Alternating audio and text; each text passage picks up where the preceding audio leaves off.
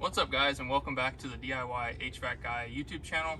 If you're new here, my name is Dave, and today we're going to be replacing a gas furnace as well as the air conditioning part of it. So this first video will be part 1 of 3. So today we're going to show you how to replace the gas furnace and how to install the coil, as well as how to build the transition from the coil to the existing ductwork.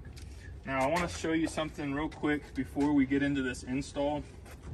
If you look under this brand new coil, a lot of people say you have to extend this 6 inches above the furnace, but the reality of it is all Goodman equipment comes with this metal cover that makes sure that the drain pan is not going to get too hot.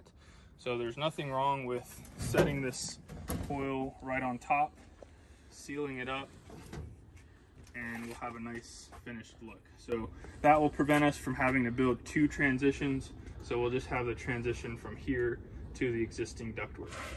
So let's get to work and get our old furnace ripped out and show you how to put this new one in. All right guys, so this is our furnace that we're working with. It's a 60,000 BTU furnace, and as you can see, the evap coil has seen better days. It's got some loose tape up here, so we're going to make that nice and pretty. So to start this project, we want to make sure that we're being safe. We're going to be replacing this old valve with a brand new one, so we're going to go outside and shut off our gas, get this replaced, and then we're going to also shut off the breaker for our power, and we're going to make sure that there's no power to this while we're working and no gas as well. So let's go outside and get our gas turned off. All right, so we're out here at the gas meter, and this one is kind of interesting. I wanted to show you, I don't know why they have this locked, but if you want to zoom in here, they just have like a piece of angle iron locked in place. So basically what we're just going to make sure is that right now this flat tab is pointed up and down. It's parallel with this pipe. Now, if you'll notice, once I start turning this, we're going to make sure that that is perpendicular with this pipe. So our gas is shut off.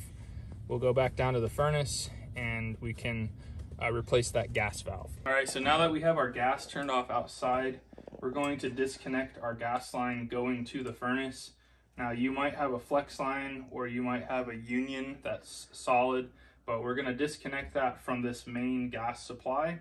We're going to replace the gas valve, then we can restore gas once this is replaced and turned to the off position, and we can relight our water heater. So we're going to start by removing this flex.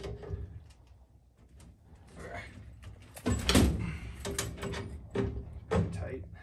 And then might actually just remove this whole thing as one piece since we're getting rid of it. So we're just going to grab it up here. We're going to twist this guy just like that. Easy peasy.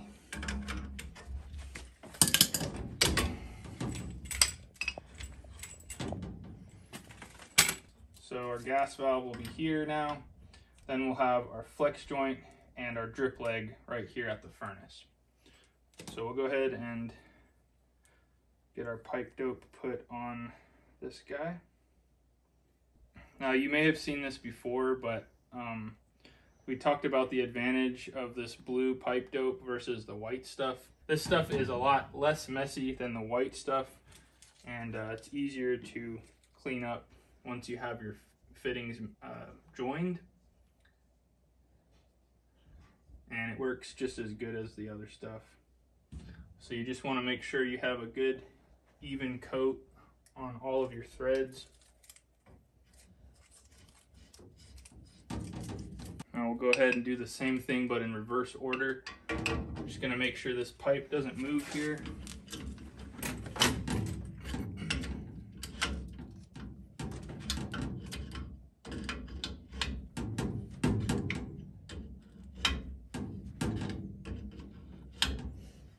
You don't need to go full He-Man on this. Just get it to where it's pretty snug. You don't have to get these like crazy tight, otherwise you might actually strip the threads on it. So we'll clean these up, and then we can actually go back outside and turn our gas back on, and then we can relight our water heater and proceed. Now, one thing to note when you go to turn the gas back on is you want to avoid doing this too fast and hearing this diaphragm shut, because you could actually mess up the diaphragm in here. So we're just going to do this real slow until that tab is parallel, just like it was when we had it when we turned it off. So again, when we turn the gas back on, we want to relight our water heater. So just making a note of where the setting was and going through that procedure. If you're not sure how to do that, look at some of my other furnace replacement videos and you'll see the procedure on how to relight a water heater. Let's go ahead and shut off our power. We're also going to go to the breaker box and we're going to shut off the actual breaker for the furnace, because we never want to trust that the switch is fully turning the power off here. So let's go ahead and do that. All right, so we always want to verify that we don't have any power here. So we're going to be using a contactless hot pen. Now, if you'll look over here, there's a wire that goes to something else here. We're just going to verify that this pen works. It shows that a wire is live, and we're just going to duplicate that here at our power to our furnace. We have 0 power to any of these wires, including our neutral. So we are good to proceed and pull our electrical out.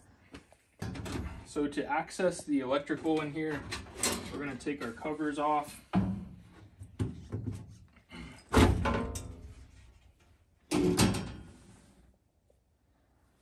Now our electrical is behind this little box here, so we're going to take that off, disconnect our wires, and then we'll pull that whole box and everything off of the furnace. If you want to zoom in here, something that's not up to code that we'll be fixing is we see this wire just goes straight in here. These units will vibrate, and there's a potential here for this wire to make contact with the case of the cabinet. So to prevent that, what we're actually going to use are these. These are just snap-in bushings, and I'll show you what they look like. They will snap in that hole and prevent any wires from making contact with that sharp edge. Okay, so let's go ahead and pull all these wire nuts off. Better yet, to make this easier, I'm actually just gonna cut this right here.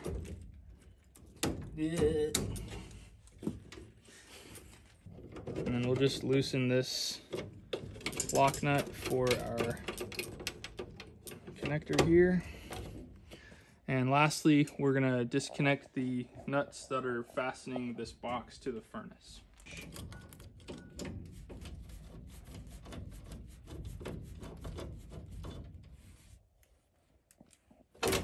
All right, so everything is removed electrical wise for our 110 power.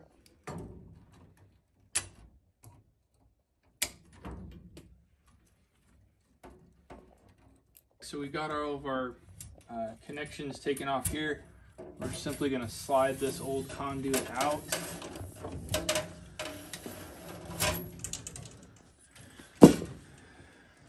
Now what we're going to do here is we're going to actually install a junction box up here, and then we're going to have new metal clad wiring. It's already flexible conduit, metal conduit, and it has the wire inside of it. So we'll show you how to do that. But for now, we're just going to set this aside here, kind of get it out of our way. And next we'll move on to the thermostat wiring. So we'll disconnect all these wires down here at our control board. So when you get down here to the thermostat wiring, you'll probably see a bunch of wires. Don't be intimidated. They're pretty straightforward. So you'll probably see 2 different ones here. Now this smaller one that just has 2 wires coming out, these are the 2 wires that are going to go to our condensing unit. And the larger one here, this one is going up to your thermostat, and this communicates with the furnace to tell it what to do. Now starting from the left here, we have our W wire, which is, that's for your call for heat. So that white is coming from the thermostat. our R wire is red, and that's our constant 24-volt supply. So it gives constant power to the thermostat. Green is typically G, as you can see here. That is for your fan control. So if you want to run your fan by itself, you need to have a green wire connected. And then C, you'll notice that there's 2 wires connected here. We'll go ahead and disconnect these. The C that comes from your condensing unit, that is going to be your common for the condensing unit, 24 volts. And the blue wire that goes to your thermostat is also common. So that's kind of like a neutral. And you kind of need that for a smart thermostat or a thermostat that you don't want to have to replace the batteries in. And blue is typically for your C wire. Now lastly, our W1, that is for our call for cool. So this wire from the condensing unit tells it when to come on. So when you go to the thermostat and bump the thermostat into cool mode, this wire tells the condensing unit to kick on. The yellow wire tells the furnace fan to come on at the same time as the condensing unit so that you will have air conditioning. Now, once we connect these, we're going to clean these all up and make them look nice, but they're pretty straightforward. And again, we'll show you how to wire it up on the new furnace as well. So let's go ahead and pull these out of the case here and get them out of our way. Next, we're going to work on our condensate drain. All of this is going to be replaced. So we're just going to cut this with our pipe cutters. Make sure it's drained out. And we'll disconnect our venting. There's one screw there.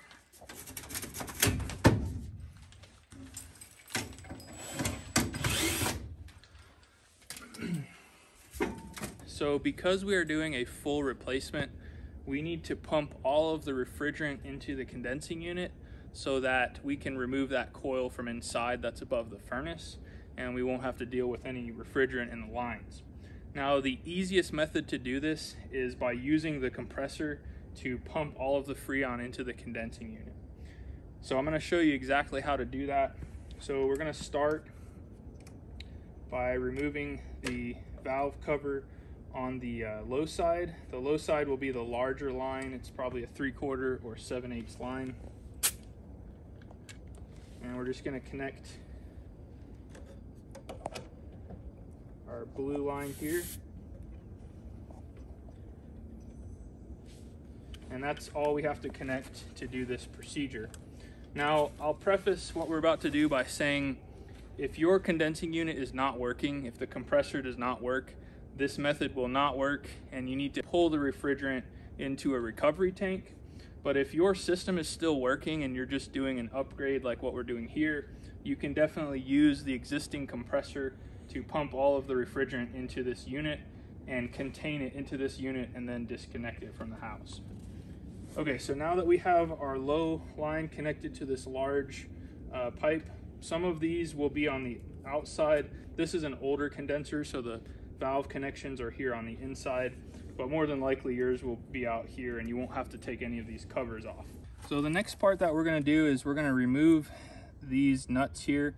Now these are the king valves, and they separate the refrigerant from the unit to the line set that goes into our inside portion.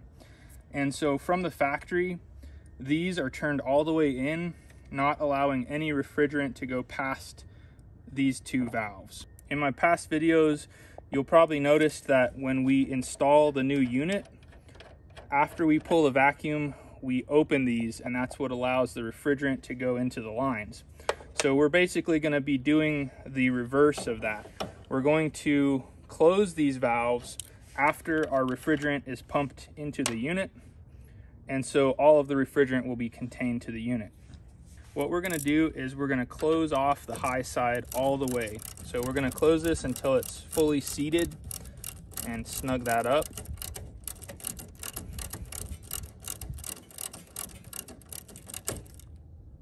All right, so that's fully seated. Next, we're going to go over to the low side, and we're going to do the same thing, except we're gonna close it all the way, and then we're gonna back this off about 10 of these little rotations so that we're still allowing a little bit of refrigerant to pass through the suction side. Now, the suction side is labeled that because the compressor pulls the Freon through this suction line and it forces it out as a liquid through this side. So what we're gonna do now that it's seated, we're gonna back it off just a few turns like this. And now what that's gonna allow us to do is we're gonna use the compressor to pull all of the refrigerant that's in the evaporator coil through the suction line, and it'll stack inside the condensing unit coils and it won't have anywhere to go. And we'll monitor this on our gauges. Once we hit 0, we'll go ahead and close this down all the way. So we're gonna leave this in here ready to go. Now, there's a couple of ways that we can energize the compressor. We can go inside and we can turn the thermostat down and turn the AC on. The method that I use, and just make sure you're being extra safe, I'll use a insulated screwdriver or a nut driver like this one. And what we can actually do is just press this little tab in on our contactor. And if you're doing this live, just make sure that you have an insulated handle. I'd hate for anyone to get electrocuted. If you don't want to fool with this, just go inside and turn the AC on and then monitor your gauges down here until you're at 0, and then we'll close this off. So we're gonna duplicate this by just pressing this in with our nut driver.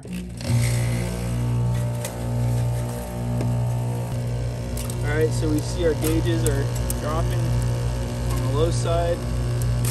We're gonna wait for that to get to 0. And we're gonna shut this valve down.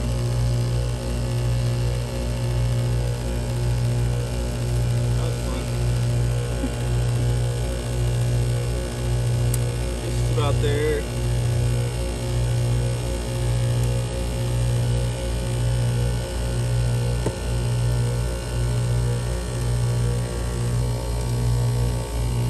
We're at 0, so we're going to crank this down until we're fully seated. And that's it. So all of our Freon is now contained to this condensing unit, and we can proceed with disconnecting our coil inside.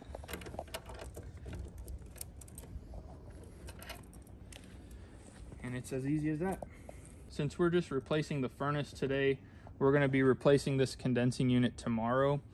So there will be maybe a little bit of refrigerant in this line. So what we're going to do is go ahead and cut this line.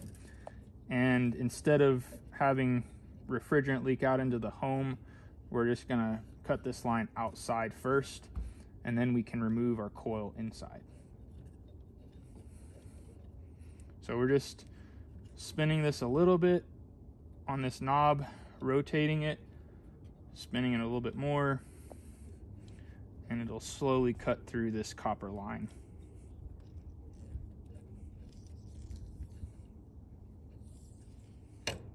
That's it. So there was actually nothing in there. So we're good to get our coil removed and replace our furnace. So next, since we have our venting and our condensate drain done, we're gonna go ahead and cut our refrigerant lines. All right, so our lines are cut. We're just gonna pull this wire from our condenser, and we'll just move this over here. So next, what we're gonna do is we're gonna disassemble this box that they made. And we're gonna get all of this sheet metal removed and our old coil taken out. Well, that was easy.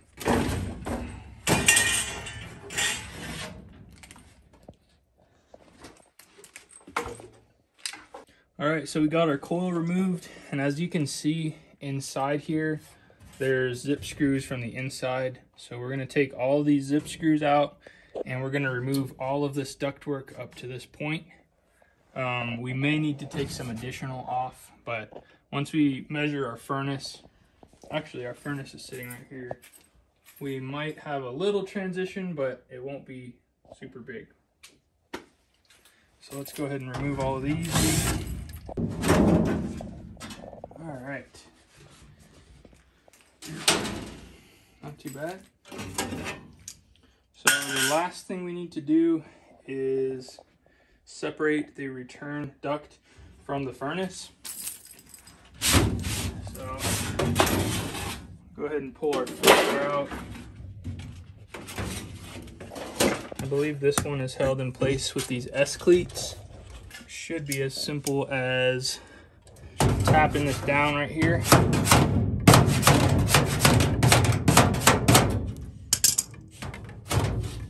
Easy as that. Sometimes you'll have the ductwork or the filter rack bent and you'll have to remove these little tabs, but this one just has 2 S-cleats, it looks like. There we go. All right, and then it looks like we've got 3 zip screws here. Once we get these taken off, we should be able to pull this old furnace out.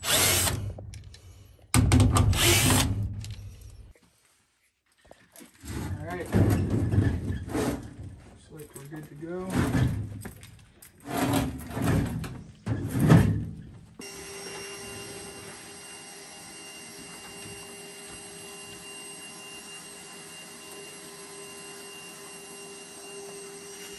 What we need to do is open up the side, and what we're going to have is this filter rack. So this will be a lot easier than using the other system. Now what we're going to have to do to make this work is we'll need to adjust this. We'll build a little piece of sheet metal. So this is our filter rack that we were just showing you, and this is the cutout on the side of our furnace. As you can see, it's the same exact dimensions, 16 by 25. So we're gonna start by removing this whole piece right here. And what we're gonna do to start, we're just gonna poke a hole in the corner.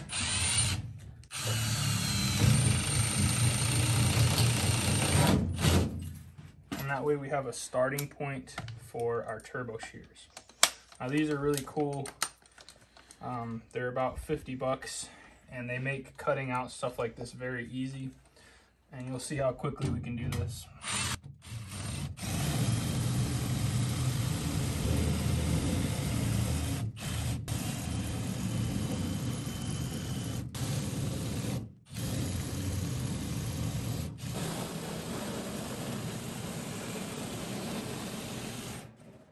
So next what we're gonna do is fit our new filter rack nice and flush. So in order to make bending this tab over this easier, what we're going to do is we're just going to cut a few notches here.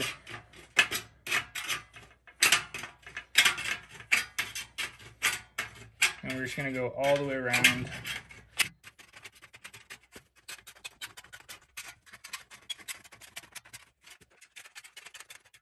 Okay, so we're going to set this in place.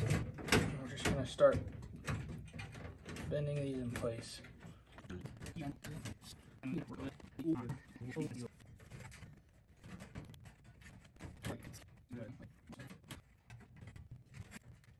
All right, so we're just going to go back through and we're just going to fully pinch all of these.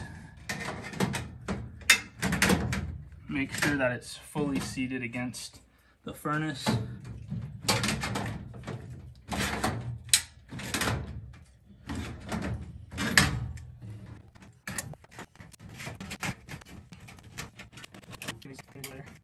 And that's it. So we're done with that portion.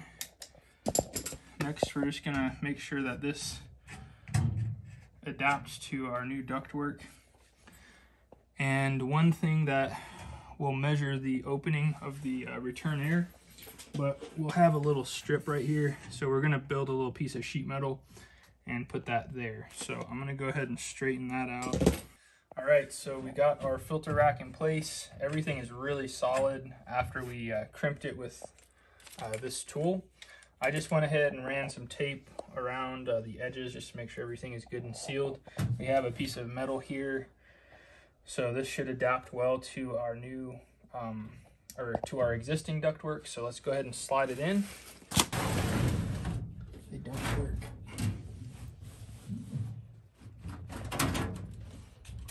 Oh man, look at that. Just look at it. We can't run any screws here because that will interfere with our filter. So we're just gonna tape that, but we're gonna fold this tab over here with these guys.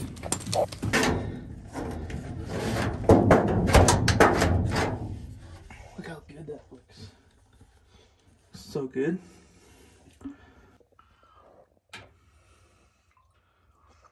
Just gonna run 3 zip screws going to the outside there, and then we're gonna fold this down. All right, so that turned out really nice. We've got this bent over here with our handy dandy bender tools, and then same on the top, and then we're zip screwed to the back there. And there's a little opening in the corner there, so what we're about to do is use our Pookie to seal that up. This stuff is great for things like that. So we'll get that sealed up, and then our return air will be completely done. We'll put this front piece back on, and then we'll get started on the supply. All right, so our return is done. We'll go ahead and slide our filter in here, and then we'll put that piece back on, and we'll move on to the next step. Just like that. Now, one thing that I do for all of my customers is when I put this back on, I'll draw an arrow right here pointing towards the furnace. A lot of my customers don't know what this arrow is for, and they have it in backwards. So having an arrow on here helps them out a little bit. All right, so the next thing we're gonna do, now that our filter is done, we have our little arrow there, and all this is sealed so they won't accidentally pull that up. It's not really used anymore. So the next thing we're gonna do is pull our top cover off, and we're gonna go ahead and get our gas set up. I'm gonna go ahead and remove this. This guy will go on the top.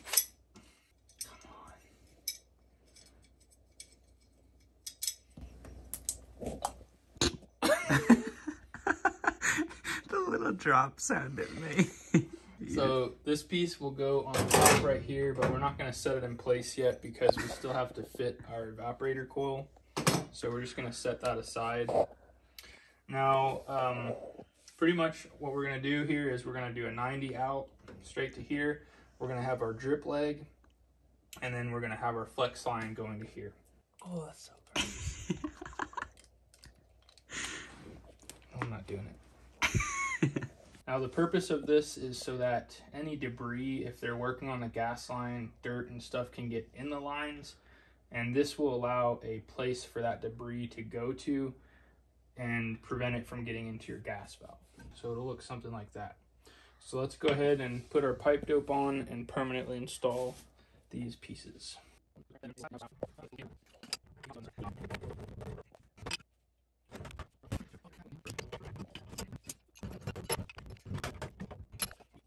All right, so we are ready for our flex line. So the flex lines come with these flare ends. So we're gonna go ahead and get our pipe dope put on here.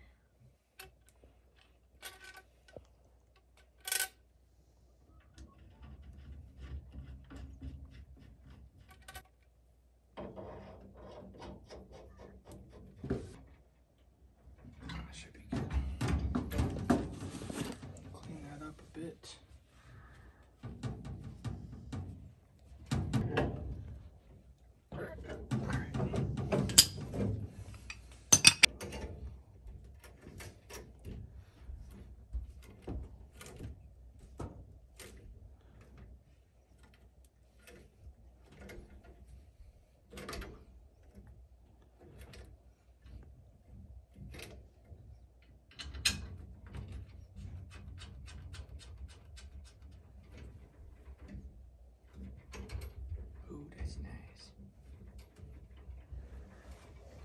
nice and symmetrical.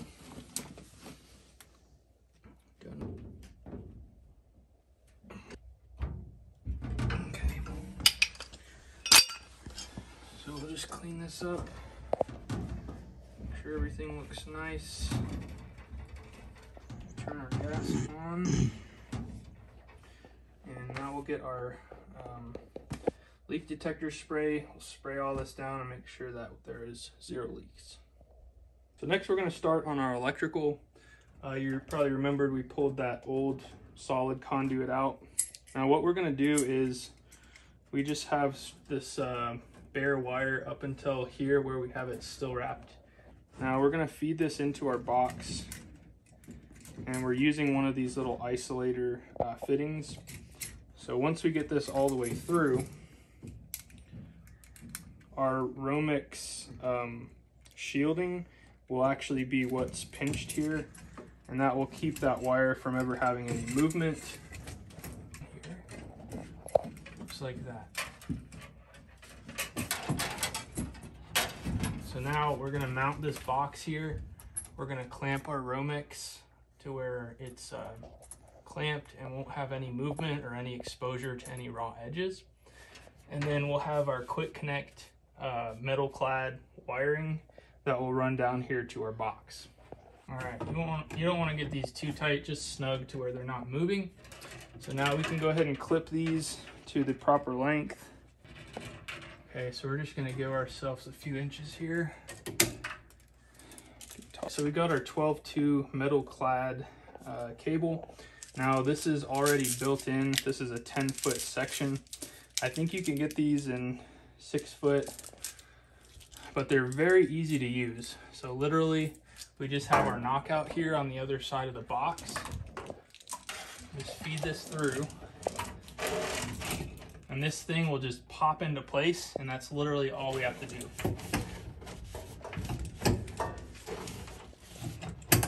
Just like that. So it locks into place, it's not moving, it's shielded from any sharp edges, and then we can simply make our connections there.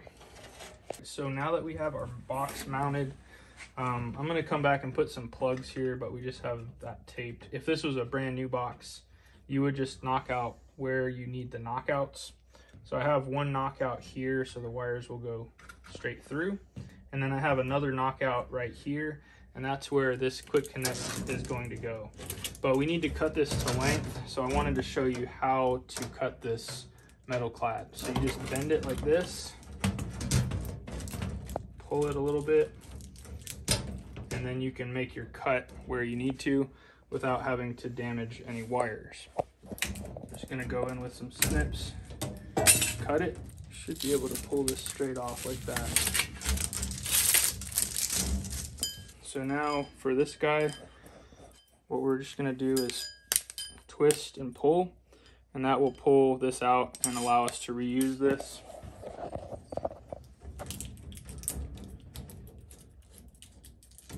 Just lock it in place like that. And we're just gonna feed it through our knockout hole there. And we're just gonna lock it into place here. Like that. So we're locked in. I'm gonna put another fastener right there. And then we're good to make our connections here and put our switch in. All right, so when you're doing your wiring and you're hooking it up to the switch, you can do two options. You can wrap it around this, which is not advisable with these stranded wires. But with this one, what we actually did was, I'll show you on this neutral, we just stripped it back about maybe 3/4 of an inch, and then we used this hole right here on the side of the wire strippers to bend a 180-degree bend there. Now, when you put this on the screw, you want it to bend around so that as you're tightening the screw, it's not going to be pushing the wire back out. It's going to keep it in place. As you can see, there was no movement there. So that being said, we're going to put our wire connector on here instead of just wrapping this around. It has 2 prongs. It'll just slide in, and then we'll tighten that down. We'll connect our neutrals together in this junction box, and then we should be good to go to put our switch back in. All right, so before we wrap this up, I just wanted to show you an awesome means of connecting wires. We're going to be using these. They're called Wago lever nuts. So they replace wire nuts, and basically you can use this with a stranded wire, just slide it in and lock it in place, as well as a solid wire. So those other stab connectors that you can use for solid wire, you can't use with stranded, and that's an advantage to using these Wagos. So if you need help finding those lever nuts, just go to the video description down under this video. You'll see my Amazon store there. Click on it, and then there will be a specific section for the Wago lever nuts. There you can find different varieties. These are the 2 connector. They have 3, 4, and even 5 wire connectors. So I forgot to show this when we installed this, but this is the bushing that protects our main power wires from ever rubbing against raw metal. And these are what they look like. I'll put these in the video description as well, so that you can pick up some of those. All right, so the last thing that we had to do is hook up our ground wire. You can choose to use a wire connector for this too. The ones that I ordered just haven't come in yet, but that's totally up to you.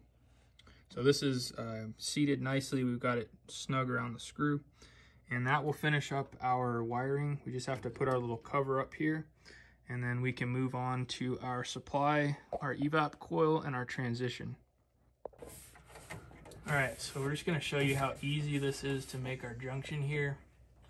Simply slide the new one all the way till it's seated on the back. Lock it in place.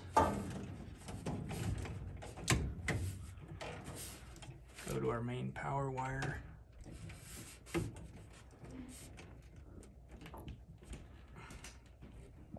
It's all the way in, lock it in place. And lastly, our ground wire. And it's literally that easy. Just put our face cover blank plate on, and then we'll be moving on to the thermostat wiring. So we're back here installing the new thermostat wire. We've got all these from the thermostat and our 2 from the condensing unit. So let's start with the C right here on the top. We're going to take one of our condensing unit wires, and we're going to take our blue from the thermostat. And what I like to do if I've got more than one wire is go ahead and twist these.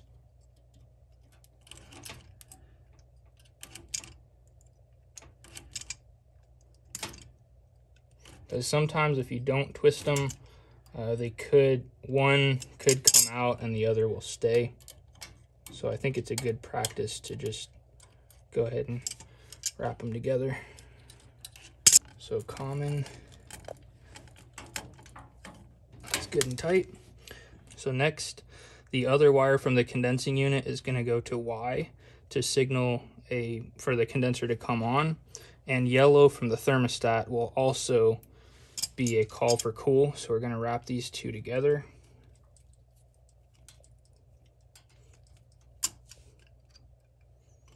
And we're going to put these on the Y1 terminal.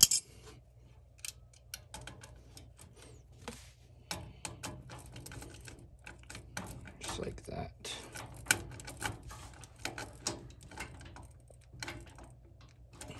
Okay, next we'll move on to G, which if you remember is the green wire. That's for our fan. So we're going to connect that to G. Red will be our 24 volt supply. We're going to connect that to R. And lastly, white is going to go to W. And that's going to be for our call for heat. All right, so those are all snugged up. Just kind of get our wires situated here. So the thermostat wires are good. We can go ahead and put our bottom cover on as well as our top cover. Once we start this unit up, we're going to test the gas pressure, make sure everything is good, so we can go ahead and put these covers on for now. So our electrical, our gas, our return air, our thermostat wiring is all done. We are ready to get our evaporator coil mounted. Now the easiest way to do this is we're actually going to take this front cover off, slip the actual coil out, and then we're going to set our housing in place and build our transition. So let's go ahead and start by removing this front cover. And you don't need to remove these two corner screws. Just like that. And now we'll just take these little foam pieces out. So now this whole thing will just slide on out.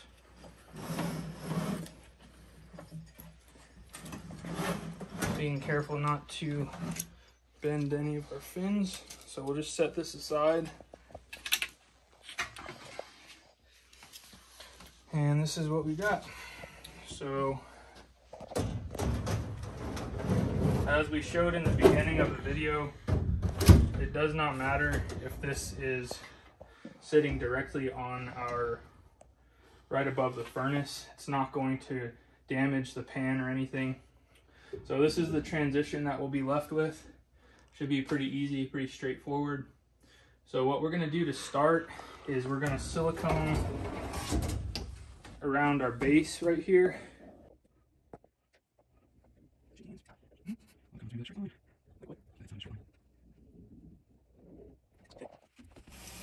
So we'll go ahead and set our evaporator coil box on there. And then we'll see if we can't run a few zip screws in.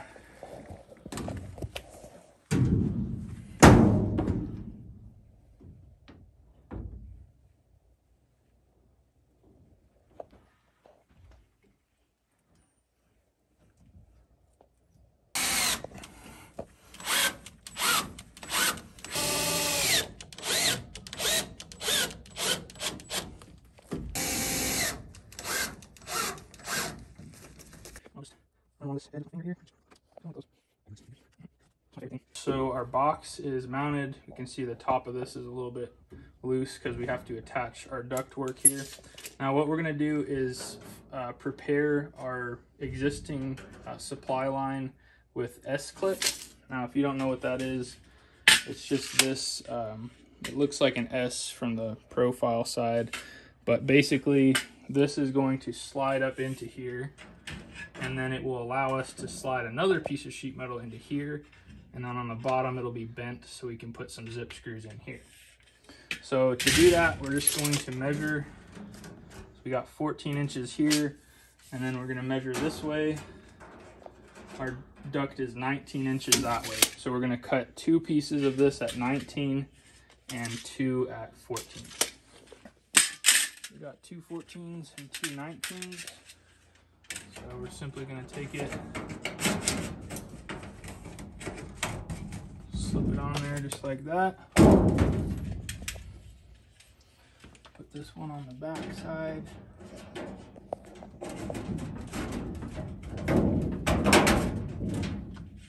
And then our two side pieces.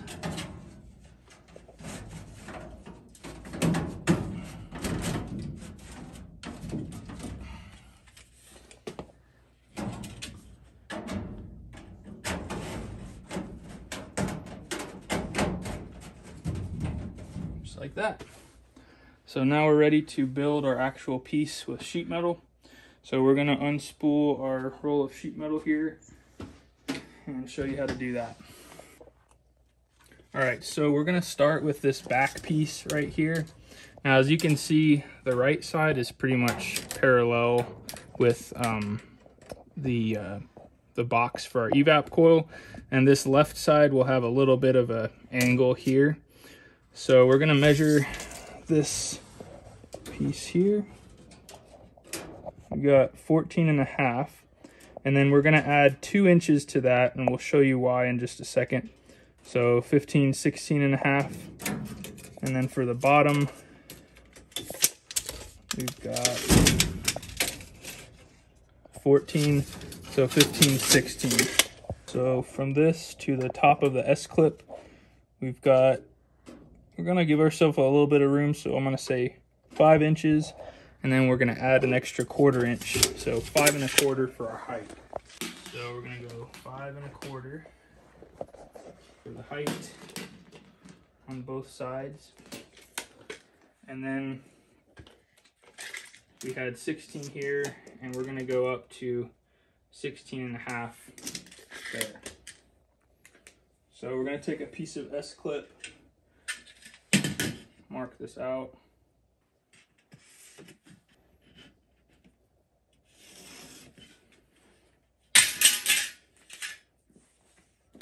Here's my fancy tool. Let it work.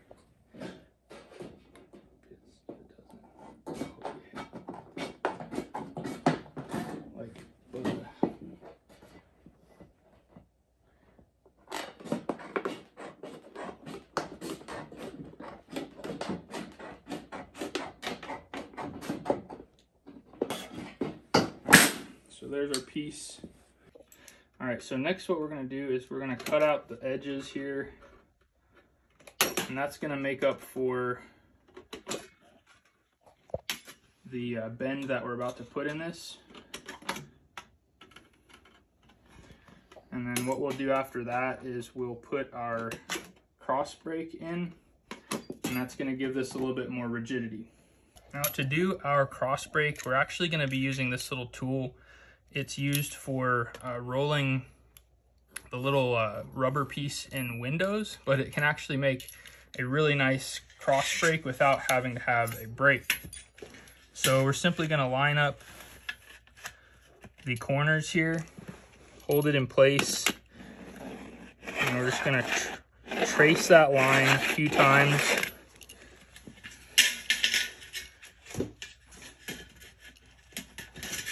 Then we're gonna go on this other side, line it up,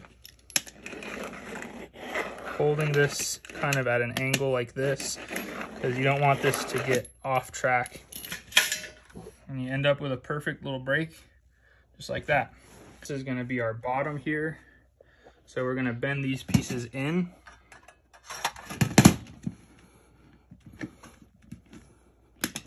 Just like that.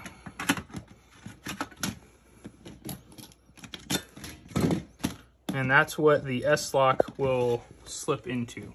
And now we're gonna bend this bottom piece in with the 1/4 inch side of our tool here. I'm gonna bend it in. And this is going to give us something to attach to our evaporator coil box. So we'll run our zip screws there, slide our S-clip in, and that'll accept the next piece. All right, so we're just gonna slide this in. Perfect. So that's how it's gonna fit. We'll run our 2 or 3 zip screws here, and then we'll put our S-clips on here.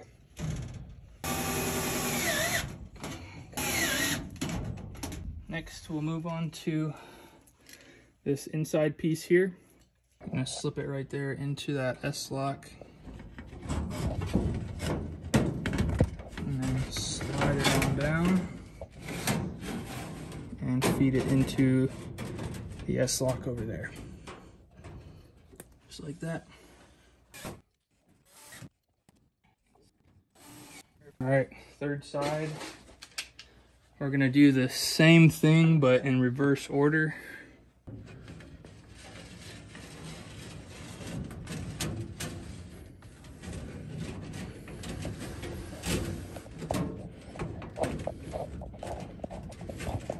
So we're gonna take some Pookie, seal everything up from the inside, build our last piece, and it'll just slide in right here, making it easy if we ever have to remove that. So we're gonna take and we're gonna seal up all the corners here.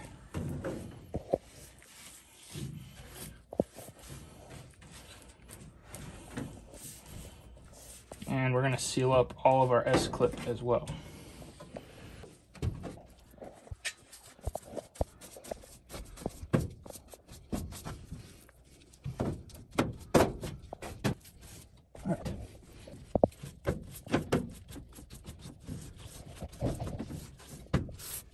believe we are all sealed up. And we're ready for the last piece, and then we can slip our coil back in and we'll be good to go.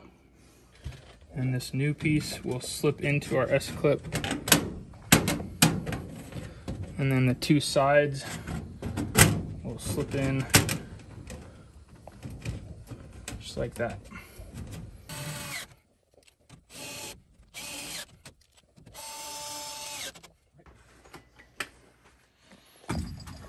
And all this is the coil has a little notch right here, and it'll slide into those two silver grooves there.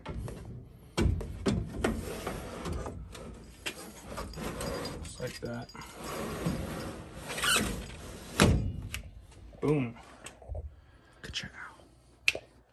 So now we can go ahead and put our covers back on.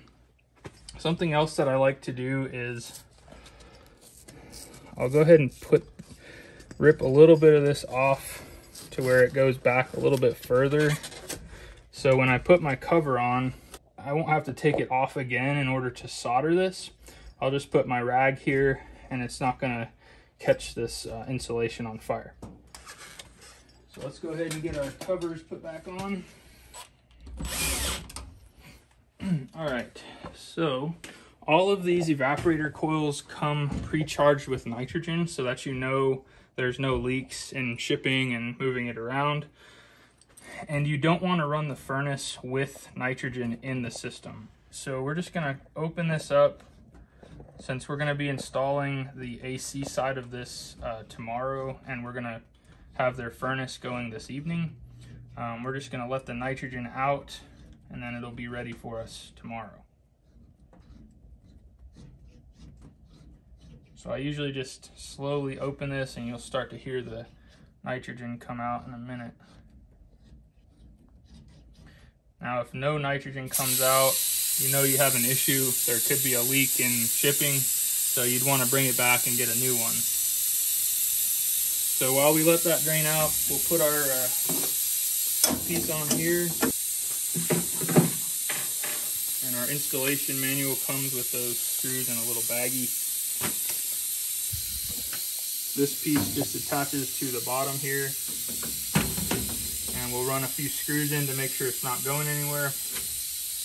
And we're going to extend this to the right length. All right, so our venting is set in place. Everything is wrapped up. We're good to go ahead and turn the power back on here, and we'll go upstairs and flip our thermostat up to call for heat, and we'll check and make sure everything's working like it should.